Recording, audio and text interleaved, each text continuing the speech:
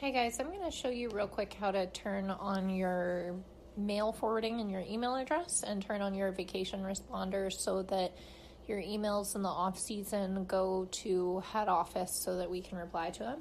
So in your Gmail, you're going to click on this little gears button and then go to settings.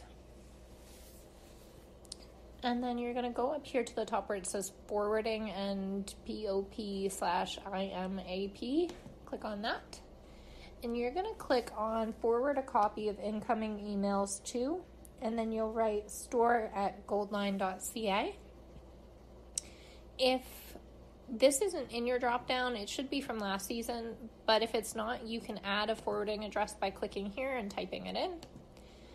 And then the second thing that you're going to do before you hit save is you're going to go into the general, scroll down to the bottom, and then you're going to put a vacation responder on. So the first day should be the first day that you're not going to reply to your emails. So for most of you, I believe that's Monday's date in there.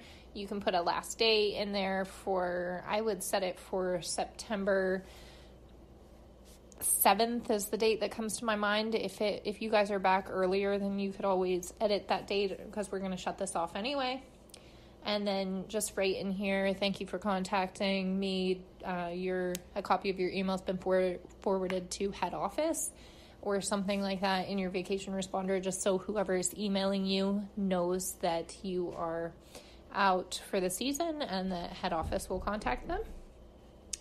And then you're going to scroll down to the bottom and hit save changes. Hey guys, I'm going to show you